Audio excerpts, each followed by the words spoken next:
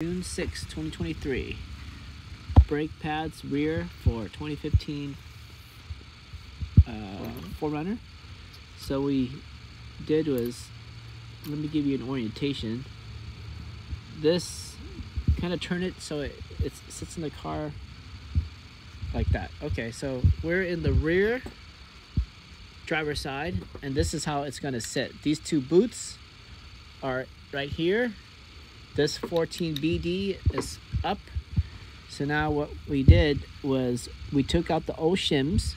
We used some sandpaper to sand where it sat, and then we put in the new shims, and then we put some high temperature caliper grease on these four mounting areas, and then we put the pads in.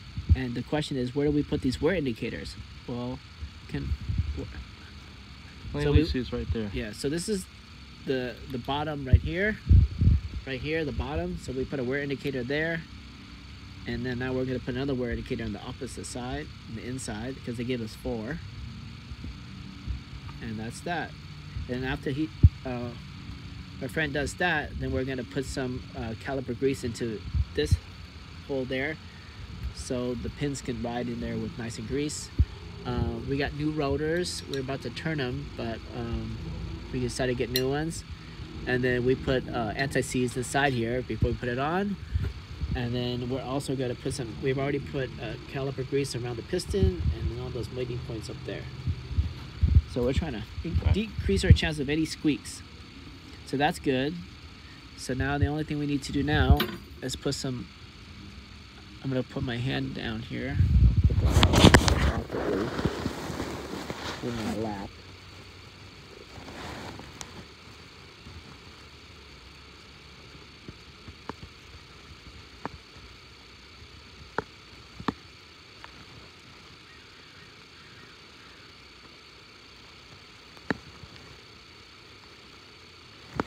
Is this better if I did it last like this?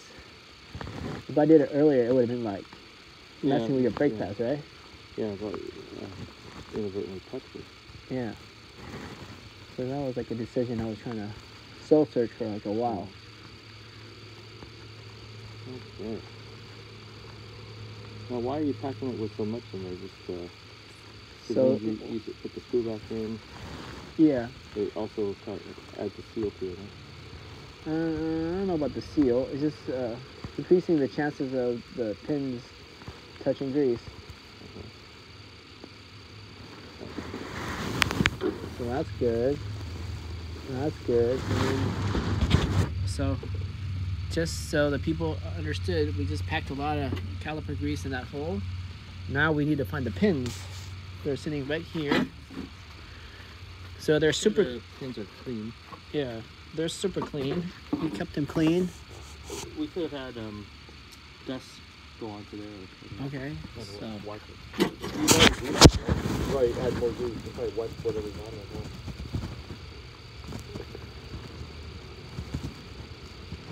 Huh? All right.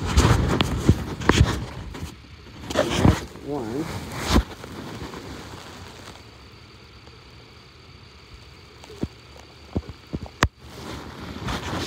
All right. Let's put it on without touching the rotor. Oh, you know what I did? I was supposed to get ready with these 17 millimeters. That has anti-seize on already. So this is a DIY job at home, so we're doing a little bit more meticulous than a shop, obviously. It's right here.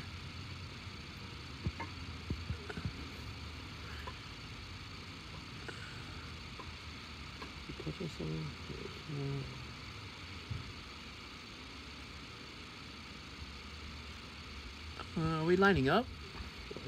Yeah.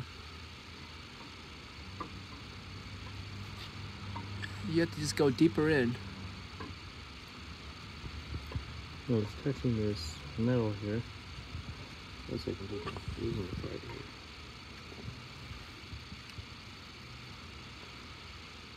See how this piece touches this right here. So last time we did this, we did it without the rotor. Yeah. Yeah, this is not. The assembly's. Something's off? Yeah. So tell me what's hitting? See this right here? Uh-huh. Touching this. So if I had, this has to go last, I imagine. Yeah, this covers this part. Yeah, so this has to go first. All right, let me put that one down for a second. Pushing further. Yeah. Nope. Oh yeah. Pushing further. Okay, go ahead. Now we're in business. Yeah, there you go. Okay, now they have to line up, right? So, Yep. Now the lining up part is for me. So the top has to go in a little bit deeper, a little bit higher up. Up. Uh-huh. Wiggle, wiggle, wiggle.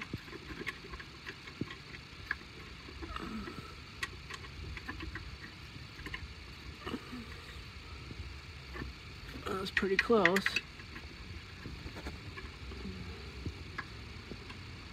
Wiggle, wiggle, wiggle.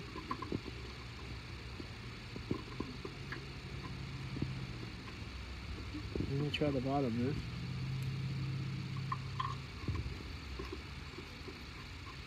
Bottom is a chicken dinner already. Top is a chicken dinner. Let's get these things snugged.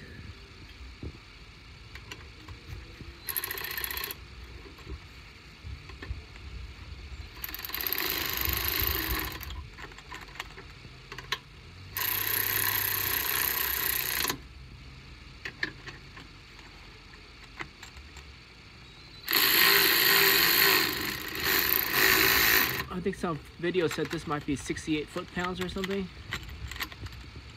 But they're just snug right now. So now, the next thing we need to do, we need to get this closer to get that in. And has this been squished in? no, it's that one is Oh, protruding. no. Well, you got your, but we you greased it up already. Oh man. All right, so go ahead. Yeah, get the tool and get an old brake pad, put it in here.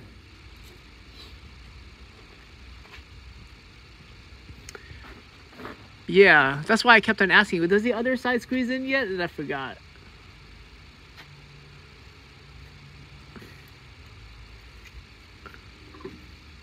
All right, we're gonna use the brake.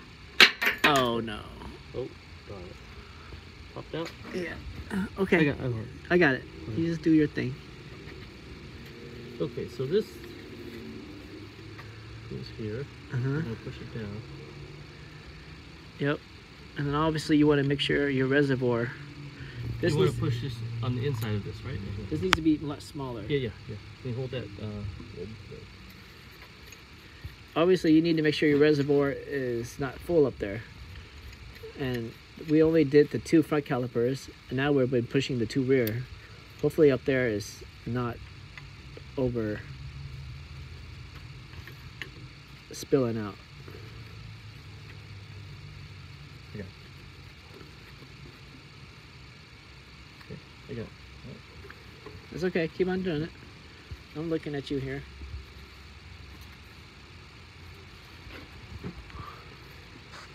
Yeah, keep going.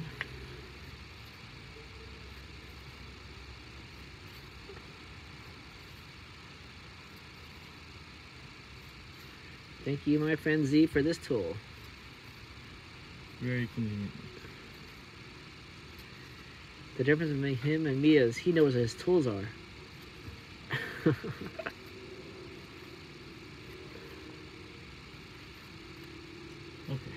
All right, about a Stop. tiny bit more. That's it.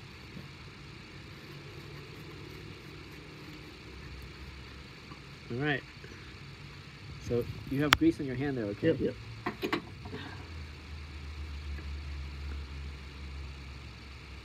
So I'm gonna leave this here. You fix the fallen brake pad. Actually, probably grease that one first, and then fix the fallen brake pad.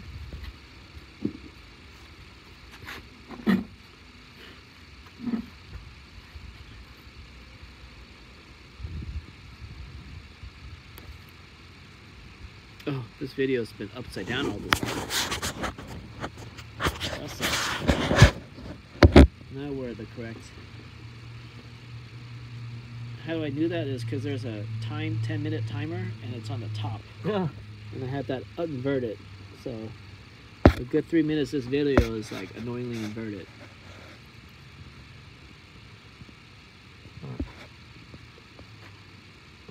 Cool, you put this one back. No dirt. Looks good. The pad's clean. Oh, where'd the clip fall off? I think you have to find that clip. Just use that clip then. We'll find it in a little bit.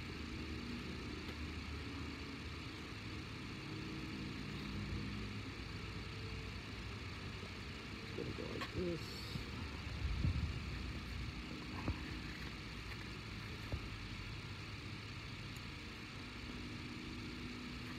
Alright, that's our wear indicator there. It's going to be living on the bottom here, where my finger is. And so is there a secret how to put that in? You kind of angle it. Yeah. Angle the one that's closer to the base first, and then like this. It does help to see that. It's like half line. Can you see on that side? Can't see the top here.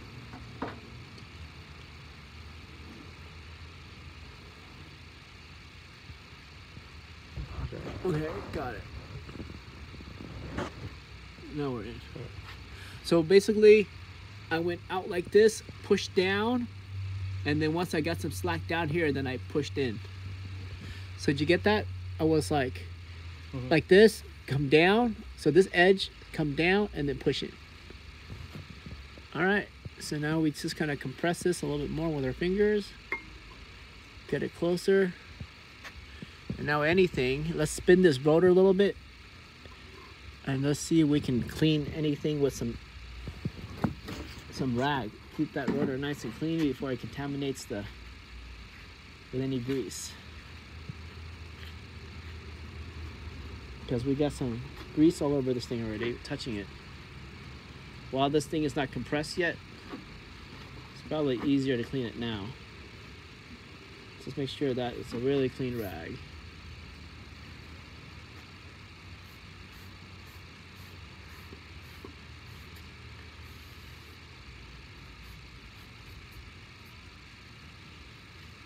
No, don't go that way. Go this way. We were gonna send the dirty stuff back into the pads.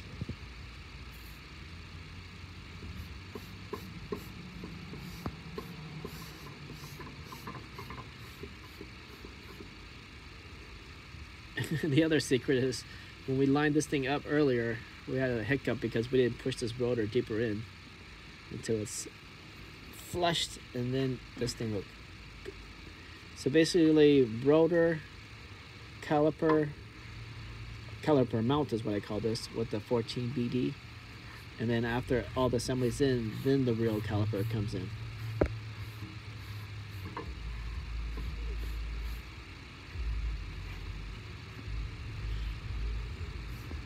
So I'm hoping that since we squeeze all this, that all that liquid up there didn't ooze out. Because if it oozes up there, then brake fluid eats paint. So we have to hose it up quickly.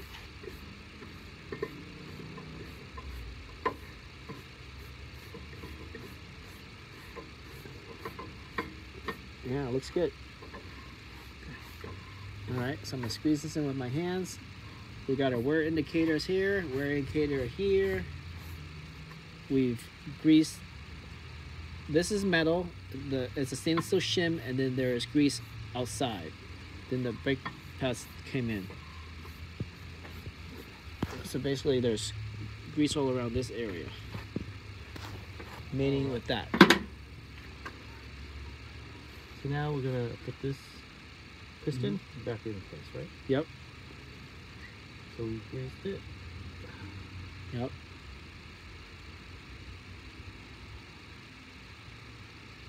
You got those pins? Mm-hmm. Oh, watch out for the boot. Don't cut the boot. Gotta somehow compress. Ooh, careful. Yeah. Let me use my screwdriver to do it. Make sure the bottom one too. Okay, come on in. Uh-huh. Or do you... Right here. Where's your contact? There we go. Move up a little bit? I gotta squish the boot better.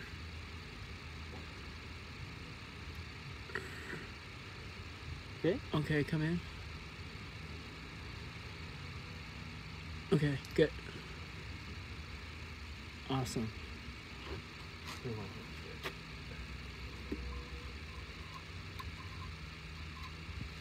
Cool. Now, this is my slimed up grease. I'm gonna put this inside.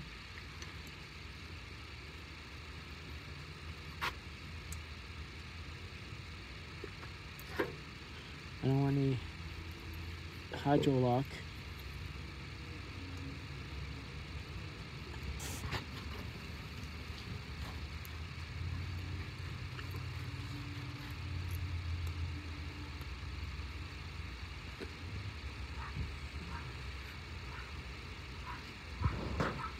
Something is slightly off here.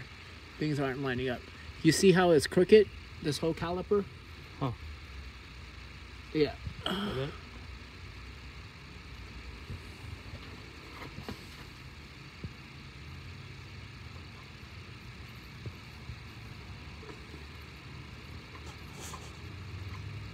Okay.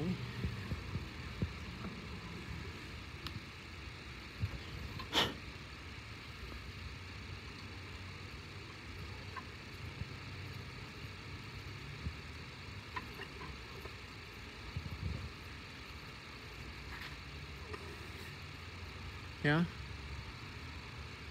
I wonder if I have like too much grease in there, or why is it probably. tons and tons of grease? Let's pull it out and just clean it and push back in. No, I can just get a toothpick or something. Okay. I was thinking, take off, push it in, take off, push it in. Probably my displacement from the. This will make it bulge. Okay, that's good. Let me find like a really thin piece of metal. Or you want to just wipe the rest off there? No, it's more inside is a problem. We just get a coat hanger or something. You just hold your position. Once they get some kind of thin piece of metal.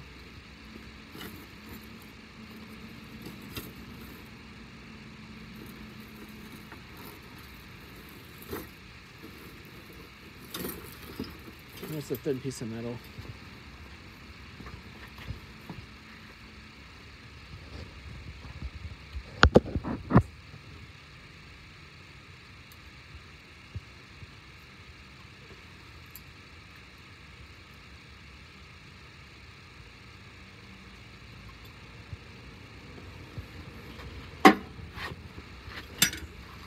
All right, let me borrow that.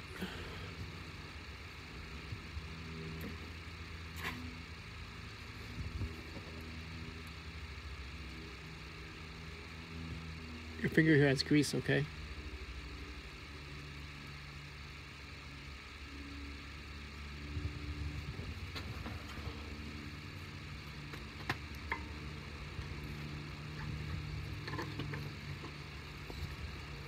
Okay, we're good.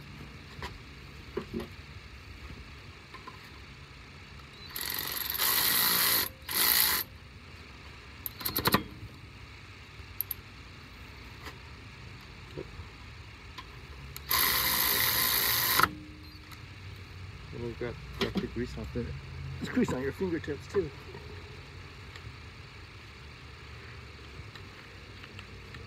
Okay, so that's locked. That's locked. All right, so now we just have to tighten this one probably like 70 something, 60 something, and then we're done on one side. Okay, thanks for watching.